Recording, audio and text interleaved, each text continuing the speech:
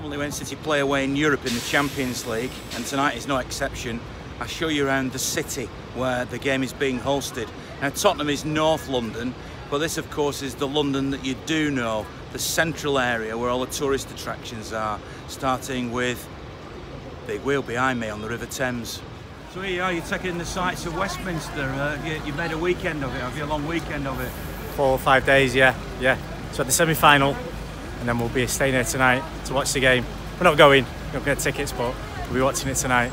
So you've stayed down here, just for a bit of sightseeing? Sightseeing. You can't get tickets to the game? No, but we did the semi-final on Saturday.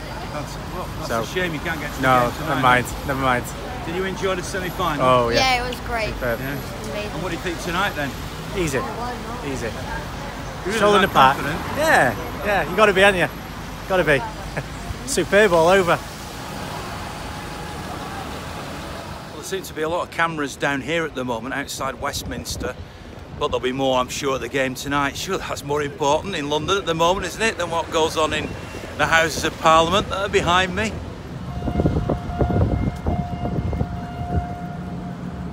So this is the Palace of Westminster, and that would be where Big Ben is. And the House of Lords are back there as well. And I just happen to know one of the Lords, Lord Dave Goddard of Stockport, and he's a City fan. So I'm going to go in there now and see what he has to say about tonight's game. So you're a big City fan? I am, yeah. It must be busy for you at the moment in the House of Lords. Have you got a chance to actually think about tonight's game? Well, I've been thinking about it. I mean, Brexit's a big problem, but I think the quadruple's a bigger problem. But I think one will fail and one will pass, and I think the one that passes has a manager called Guardiola and not me. Do you think City will do it tonight? I mean, what? I think tonight will be a narrow victory, either 1 or 2-0. If Tottenham come at us like he's threatening to do, all the better, because we love playing football. If they go defensive, then it could be a bit more tricky. But I think Spurs in the new stadium will throw it the full kitchen sink at City, and that will play right into our hands. Have you got used to running the gauntlet of protesters when you go in and out of here? It's some days it's a bit treacherous, but I have took to wearing my City scarf, and that helps a little bit, but not on the tube, but it does around here. And you haven't got a ticket tonight, have you? You're on the train back to watch it on TV? Yeah, no, I had a ticket for tonight, but we shouldn't have been sitting, but then they brought us back for Brexit, so I saw my ticket. So I'm really upset about 2 more things to worry about, but I'll be hopefully watching it tonight, yeah.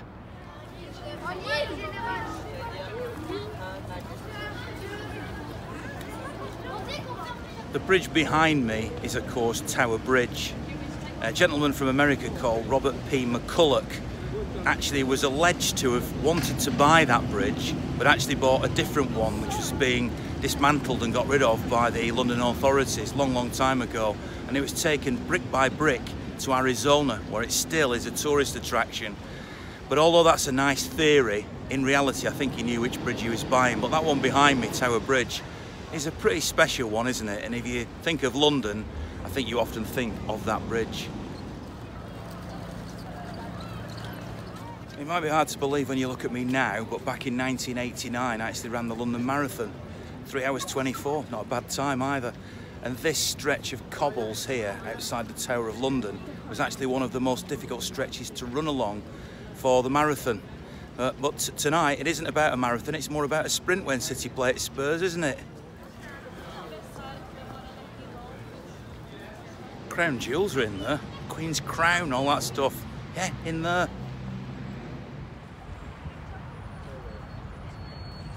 Final stop on my quick tour of London before I go to the game is here at Buckingham Palace. You might not be able to see it, but on top there, see if I can highlight it for you. Yeah, you can just about see that the flag is up, which means the Queen's in. I wonder if she's got a taxi waiting to take her up to Tottenham Hotspur's ground later on. What do you think, eh? The next station is Seven Sisters. Change for London Overground and National Rail services. Just feels like the old ground, doesn't it? You do that walk, brings back a lot of memories. From Seven Sisters? Yeah. What do you think tonight then? Well, I'm not going to make predictions. I just think we'll get through in the 2 legs. That's all that matters. Talking to people at Wembley, they said they'd take a draw. Well, if it gets us through and we get the away goal or goals, so be it, because they're not a bad side, are they? Are you worried about the new stadium factor, that there might be an extra atmosphere? Like Kevin De Bruyne and me, not at all. Not at all. It's just a field, isn't it? So from the Queen's house to the new Spurs house, on the second time they'll have played at home tonight. Let's see what it's like inside.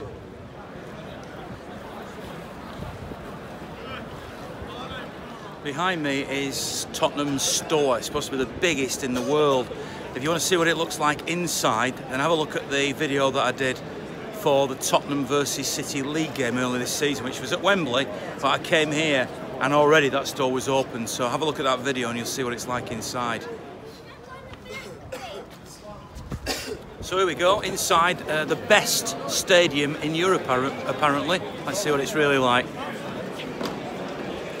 There's the turnstiles.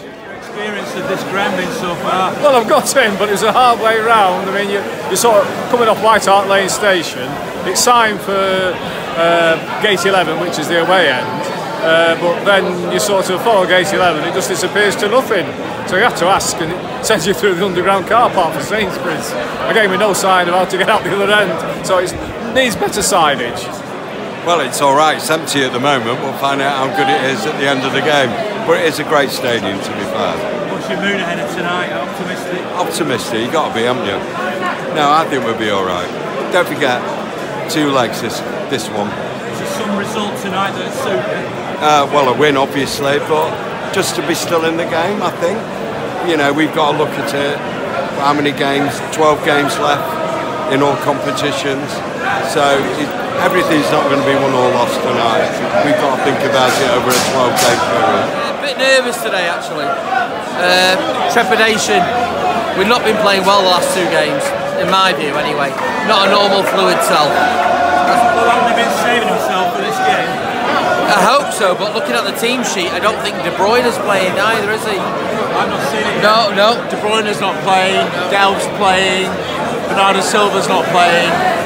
So I've got Mahrez playing, so they have to show up now. They have to show up. Surprised by that then? I am. I don't know if it's injury-led or tactical. We'll find out, but it's about time. I think we've got enough depth in the squad to win today. I think we'll be all right. I quite like it. Yeah, it's not bad at all. We're at the bar now, and same prices at our place, so I'll have a few more to celebrate hopefully after. Have you got one of these glasses? Oh yeah, yeah. To the bottom. So did you see it being filmed? Yeah, I did. I'm easily pleased.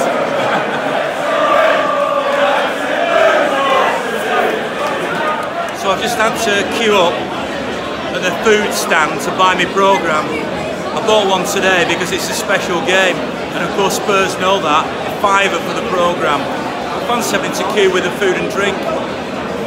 Well, I was impressed walking towards it, but you get inside and it's a bit like a corporate mausoleum. Everything's glass outside, people sat down at tables having a 3-course meal.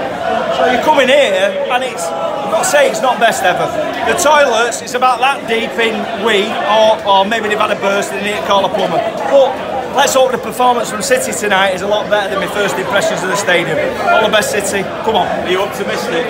I am, yeah. I think 2-0 tonight. I've seen the team on the way in, however. Looks a little bit defensive from Pep, as though he's sort of making sure that we don't concede any ground, that we don't let anything in this end. But I still think we'll score. I think this team that Tottenham have got, they're a good team, but I don't think they're a match for us. So 2-0 we're going forward as a collective. I think we've set ourselves up quite defensively minded, which we'll see for the first 10-15 minutes. We've just had a chat with some Spurs fans on the train and they're thinking they're going to get smashed by us today, so which is hopeful. But yeah, take a win back to our place next week. And are you expecting the atmosphere in here to be different than it would have been if it had been at Wembley or White Hart Lane? Yeah, I do, yeah. Well, you come in here now and heard all this singing as soon as you walk through the door, so that's good, isn't it? Don't know, we've not been out pitch side yet, so we'll have to see, but yeah, I think they'll have a few teething problems while they start some of the bits of the ground out, won't they? But yeah, okay, it's very corporate, isn't it, when you're used to standing on the steps at the kit packs. But yeah, we're going to have to get used to that. I think football's in a different era now, so we're just going to have to go with the flow, I think.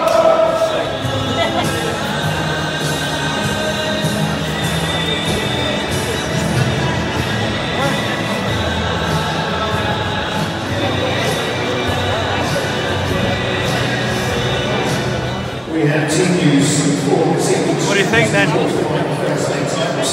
Not an easy one, but we've got the second leg to come, so whatever happens tonight, we can comfortable in the second leg. You've just been taking pictures of the ground, what do you think of it? It looks good. Be good when it's finished. I say impressive. How's that? No, it's fantastic. It is probably one of the best stadiums I've been in ever. So, I mean, it's a testament to what Tottenham have done. They've waited to get it exactly right. I mean, it's very, very impressive. Not from the outside. When you get inside, it's even more impressive. What a great stadium to play at. What are you expecting tonight? I take it you've seen the team. I have, yeah. I'm a bit surprised that Kevin De Bruyne isn't starting. There must be a reason for it. And no Bernardo Silva. He's got to be injured because he's not even in the 18. Pep's only said a week ago that how can you leave him outside? So he must have picked up a knock at Wembley. Delph comes in, he has the experience. It's not our strongest side. Sane, if I was manager, and that's why I'm sat here and Pep's in the dressing room, Sane would have started for me. But who am I to argue with what Pep Guardiola does?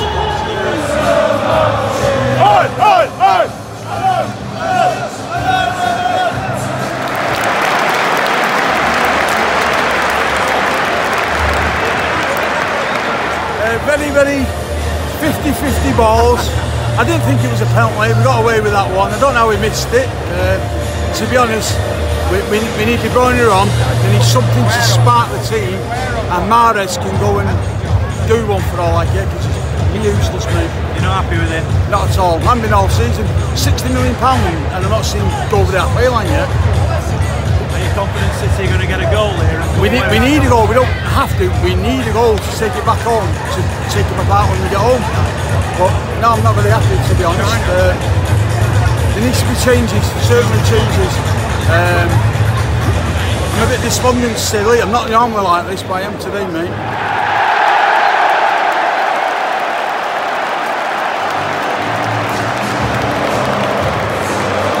We can blow these away at home. The best team's lost here tonight. That's a poor Spurs side. They're not long balls all day. They don't play any football. That's not sour grapes. We've been beaten tonight, but we've create enough chances to beat them next week all day long. Maybe could have changed it with 10-15 left. They looked absolutely knackered just before they scored. Should have changed it then. Too late when we made the changes, but we'll win this one. We're not out of this. No, absolutely. We'll blow these away home. No, I'll have no Kane for the second leg. He looked like his ankle had gone. And without him, I know they scored the goal without him playing, but no, we'll beat this. I'm happy. We're not good. Sane and De Bruyne should have been on the pitch from the first minute. Ridiculous. He brings on in the 86th minute and they made more impact than any other midfield. I think we'll beat them all. Did quite well today. What went wrong with that then tonight? I think we played quite well. Just we gave a silly goal away, to be honest. Sergio should have scored. Yeah, disappointed. I thought started off well, first 10-15 minutes, missed the penalty. Didn't seem to get a decision. I think after that penalty decision, the referee didn't seem to give us a lot. But it's one of them. We've still got next week. It's only 1-0. It's not the end of the world. So let's go into next week's game, and I think they'll only have 3,000 supporters there. Then it'll be a bit different ball game then. So any standout players for City? I thought Gundogan played quite well, actually, to be honest. I thought he'd probably our man of the match, actually. Other than that, wasn't a lot really. I give the ball away a lot, surprisingly, City tonight. Walker got caught a few times, went down quite easy when I felt he could have kept on his feet and maybe gone a bit stronger, but not to worry. Next week, live another day. I think we'll do them next week. And I don't Bernardo Silva, didn't they? Yeah, big time, yeah, I felt that very strongly. Surprised didn't start Sane, to be honest, other than Mahrez. Surprised with the substitutions as well, they made late substitutions there. That they should have come on maybe a wee bit earlier, especially when we went 1-0 down, but it's the way it goes, isn't it, you know what I mean? It's not the end of the world, we've still got next week, so we'll do them 2 times now at home, so we'll be singing, don't worry. This time next week. I couldn't see us getting beaten that game. Second half, we're on top. I think the substitutions came a bit late. Had brought De Bruyne on and maybe Sane. A lot of the supporters felt they should have come on after about 65 minutes when we were then just turning the screw. We were on top. Gate was sat back a little bit more, and that might have been the time for Kevin De Bruyne and for Leroy Sane. I was only just saying to one of the lads literally a minute before, I hope we don't get done with a sucker punch. And again, the goal was a bad goal to concede. He's on the dead ball line, he's allowed to get back inside, and no challenge on him, no block on the goal. And I'm going under Edison, I know there's a bit of power on it, but it's something that maybe he could have saved. But the challenge should have been on him before he even got anywhere near that. But it's disappointing because we missed a penalty, we were on top, they had little chances, I believe, through the game. And the longer the game went on, the more I felt the City now we're going to go on and we're going to nick this, we're going to score. We could have done with an away goal. Now we've made it difficult for ourselves. We're going with a one goal deficit. I do believe we'll beat Tottenham at home, I've no doubt about that. But that no away goal, they only need to score one, it makes our job hard again. We're making it hard for ourselves like we did against Liverpool last year. But at least it's not 3-0, is it? It's half time, let's face it, yes? We're almost there. Have faith. Keep the faith. That's your last word on it, is it? Tonight, yes. Disappointing, maybe. Last 10 minutes, maybe a couple of changes would have helped. Let's face it, keep the faith in pet. So City lose the first leg 1-0. It's been a great adventure coming down here, seeing this brand new stadium. It looks great inside. Not everything was right about the inside, as you heard from one or two of the people who spoke to me before the game. In terms of City's performance, not quite what we're used to. The goal-scoring opportunities were thin on the ground. Obviously, the missed penalty opportunity for Sergio Aguero. But I still think that there's enough quality, assuming Bernardo Silva, of course, gets fit again for the second leg, to try and turn this round back at the Etihad Stadium. But long journey home when you've just lost 1-0. Thanks for watching. Don't forget, I'll be out and about vlogging again at Crystal Palace at the weekend. And next week for the second leg too. So thanks for watching, thanks for subscribing. Thanks for clicking on the little bell, which means you get notification. Of course, subscription doesn't cost you anything. And thanks very much for watching. See you next time.